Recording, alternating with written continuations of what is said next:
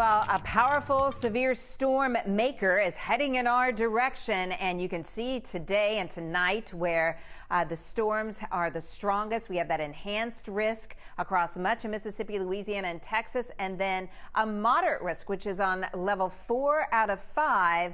Is a very high risk of seeing severe tonight, and that's what we are watching across Louisiana, Mississippi. I'm meteorologist Samantha Moore, one of your 11 Alive storm trackers, and we're going to be tracking this powerful system as we head into tomorrow morning and then throughout much of the day, and we'll actually likely see 2 waves as these 2 fronts move on through. So you can see for this evening, we still have just that chance for general thunderstorms, a little better chance for isolated severe across far northwest Georgia, where you see the dark green color. In the yellow, that's slight 2 out of 5, and then you can see that enhanced over Mississippi and a little bit of western Alabama. That's 3 out of 5. So that's all heading in our direction. So Sunday, starting early in the morning across northwest Georgia and then through the Atlanta area midday and into the afternoon, we'll have that threat for severe storms here, and it's an enhanced threat, which means a little bit more widespread in terms of severe storm coverage. That's kind of how they base these levels. The more widespread the severe storms could be, the higher our level. So we are going to see more widespread severe storms likely tomorrow morning. So we'll see that level 3 across North Georgia, and that means numerous severe storms are possible. They'll be longer lived, more persistent, and possibly more intense. So that's what we're going to be watching for as we head through the day. Now, we know the winds are going to be strong. We have a wind advisory that's going to be hoisted at 4 a.m. It'll be in effect all day tomorrow. Winds gusting up to around 35, some gusts even higher than that all across North Georgia. You want to secure any loose items around your homes. You may see trash cans rolling down the street. We'll likely have some downed limbs and power outages as a result of some trees coming down.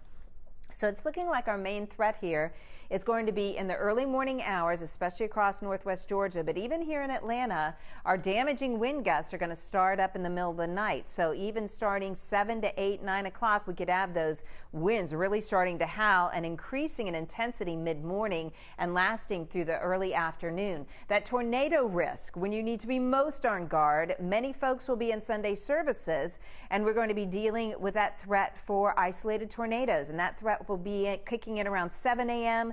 till around noon. That will be the peak of the activity here in Atlanta. And then hail. We could see some very large hail potentially out of these storms as well. And that'll come during those same peak hours between around 7 and 11. But again, winds, damaging winds are going to be the main problem for us as we head through our Sunday. And some very heavy rain could cause some concerns about flooding, flash flooding as well. And then a second line starting mid-afternoon through the evening hours, through mid-evening, we may see some more activity as the evening wears on. So there are those winds. This is early tomorrow morning. Perhaps you're heading out for Sunday services, and it's really going to be gusting here up to 41 miles per hour in Carrollton, close to that in Dalton, 37 miles per hour on Sunday morning here in Blairsville, and then continuing to gust throughout the afternoon and evening hours. So it's those extended periods of wind that we can really see those limbs and trees start to come down as they get weakened, especially if we get some heavy rain in some spots. So here is that powerful severe storm line that's going to be coming in as we head towards the early morning hours tomorrow. So this is 6:30, and we'll probably see it just start to move into northwest Georgia. This is 9:30. It will have already moved through northwest Georgia, but there still may be some development on the backside, but it'll be extending from about Fannin County down in through Carrollton, right along I-20. That's 9:30. Let's take you into 11 o'clock, and we can see those strong storms stretching right across Atlanta down into Noonan and into Troup County near LaGrange. So take a look at another model for you just to show you comparison. Timing is very similar here. 9 a.m. coming into Rome and Carrollton. So this one's a little bit slower than the rapid refresh radar model I just showed you. Let's take you into mid-morning hours here, 11:30. And boy, that line is extending from Blairsville down into Alpharetta, stretching down towards Peachtree City and into South Georgia. And then that continues to move to the east. This is 2 o'clock, Blairsville into Duluth and Thomas Palmerston. Good news here in Augusta, things will have not moved in yet. So if they can get that play in at Augusta, perhaps they'll be able to get everything finished before the really nasty storms move in. And that will likely be during the dinner hour there. So hopefully they'll be able to get their play in before the really nasty storms move in. And we can still have some isolated strong storms behind that first line until that upper level low really pushes out of here. We'll have that threat for some strong to severe storms during the evening hours. And then Monday is looking much, much better indeed. So here is a review of your timeline. Once again, that line of storms moving in tomorrow morning, severe storms in northwest Georgia and those gusty winds early tomorrow morning up to 35 miles per hour.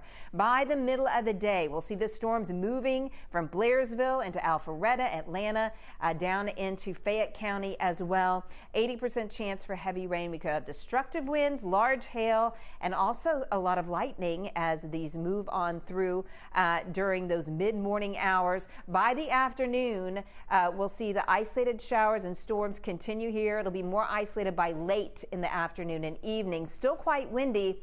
But by the time we get to the overnight hours, we'll start to see some improvement as that main line pushes away from us. So an 80% chance of heavy rain tomorrow, strong storms possible, lightning, hail, gusty damaging winds. By Monday, we'll be in its wake. So we'll see a very nice Monday and Tuesday shaping up, a beautiful Wednesday as well. And then it looks like towards the end of next week, we'll have to watch again for another round of storms coming in on our Thursday. Notice we have a couple of days of cooling behind the initial storm that moves in. We'll have temperatures down in the mid-40s to the mid-60s for much of the day Monday, and then getting into next week as well. By the weekend, temperatures cooler too. So keep it tuned here to 11 Alive.